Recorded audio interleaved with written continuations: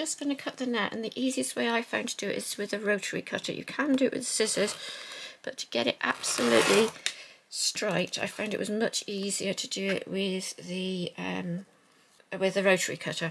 I lined it up with the line on there. I cut the edge off that side, and then I've cut the edge off this side.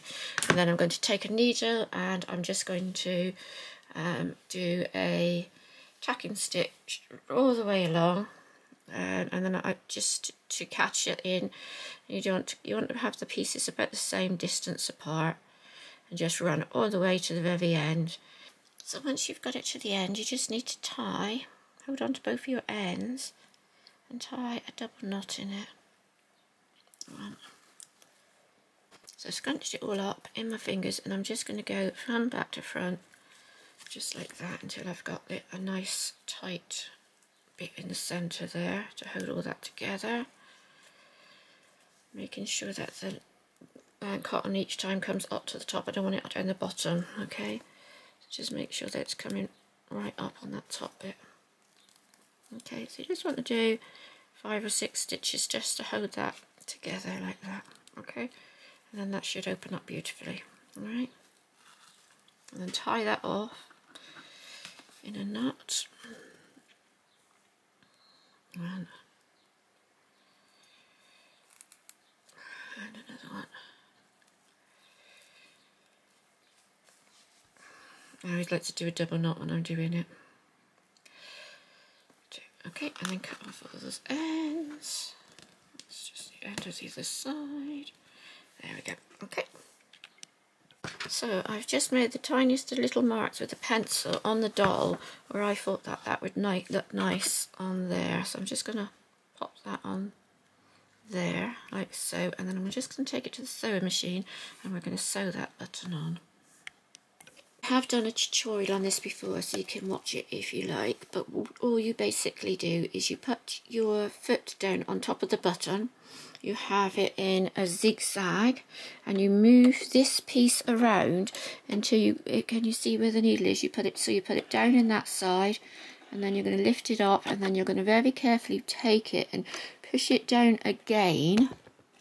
Sorry, mine's moved a little bit, until it fits into the right size where that hole is. Okay, and you move this around until you get it to the right size for it. 1 or 2 tiny stitches here.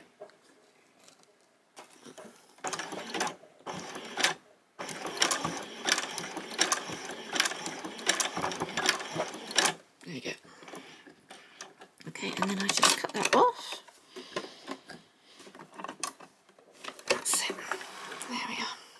And then just cut off those long ends, and you're finished.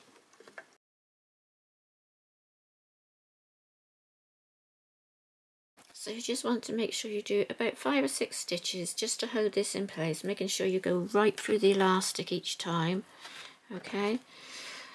And that will hold the whole of that net in place. Make sure you don't get your net tangled with the thread as you're pulling it through.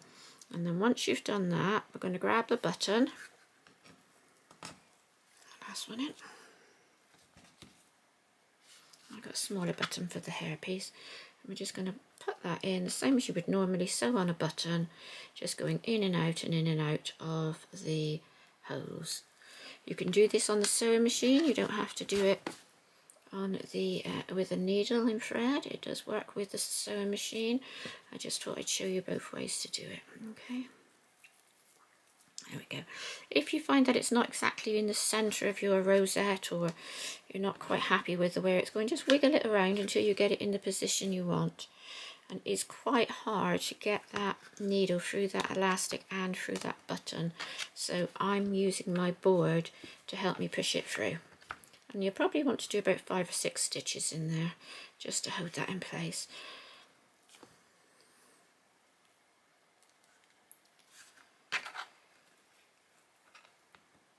Oops.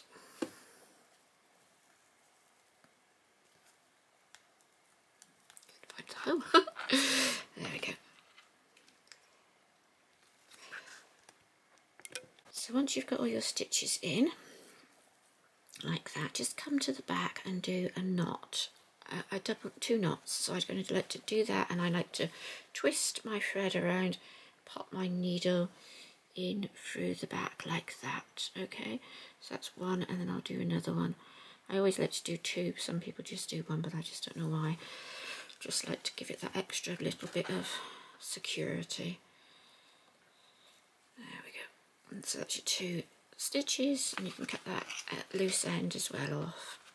And there you go, that's your little bobble. Just cut any little ends you have off there. Be careful not to cut that elastic.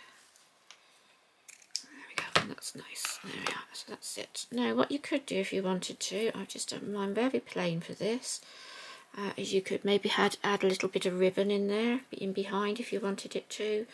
That might look pretty, or you could put ribbon on the top and have very fine ribbon sitting on it, or something like that. You could also now go around. So I'm just going to show you these for effect. You're going to need to stick them on with a little dab of super glue underneath, but they do stick on quite well. They're not too bad, but obviously if you're giving them to children, I would make sure that you've used a tiny bit of super glue. What you do is put a tiny bit of super glue on a cocktail stick and then stick it onto the back of the gems and then put them on. But you can just put them on like that around, and they look really pretty on there.